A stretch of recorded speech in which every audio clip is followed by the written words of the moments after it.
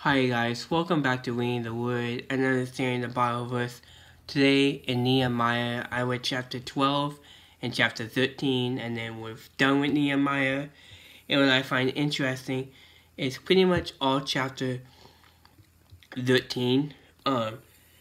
So what happens is Nehemiah leaves Jerusalem and still goes to serve the king of King Artaxerxes in Babylon, and sometime later, it doesn't say the time, but he comes back. He comes back to Jerusalem, and he finds Jerusalem kind of in chaos because the men went to go marry other women, and marrying other women brought sin back to Jerusalem because other women will bring false gods to Jerusalem, and men also start worshiping them. So this is in chapter 13 verse 25. This is what Nehemiah did. I rebuked them and called curses down on them. I beat some of the men and pulled out their hair.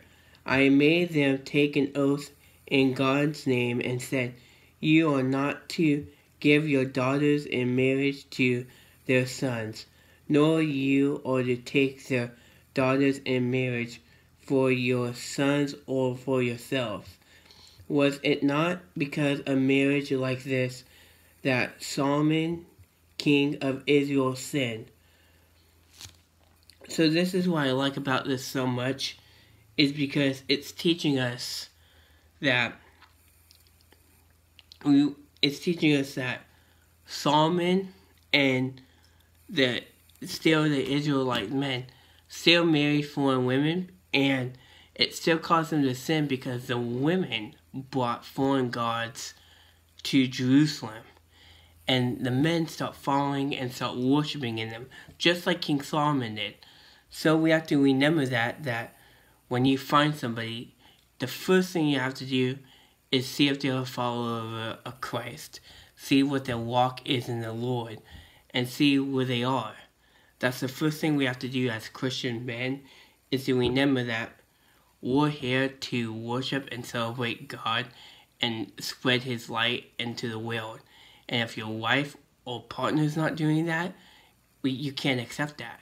Because Solomon failed, Israelites failed, and you will do the same thing. You will fall into that same sinful trap. So remember that today as you go out into the world and think about that. So I pray that we have a good day, blessed day. Love you guys. God bless. And I'll see you guys tomorrow.